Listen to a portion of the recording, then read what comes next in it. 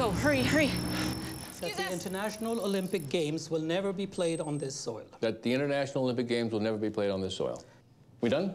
Yes. Great. Mr. Mayor, we need the Olympics. Yeah, we've changed our minds. But I just took an oath. Can't you take it back? Can't you do something? I don't think we can. I mean...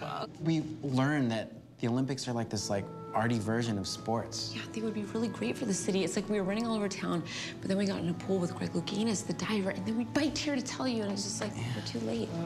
You said you were running through the streets. Yeah, we were just holding torches and telling everyone no Olympics. And then you were in the pool with the great Greg Louganis. Yeah, I mean, technically it was a hot tub, but it was and just... you rode your bicycles to him? Yeah, as fast as we could. Yeah. Wanted to get to you. Well, then you are triathlon winners. That's pretty great. Yeah. Really? Congratulations. Thank you. The Olympic medal. Thank you very much.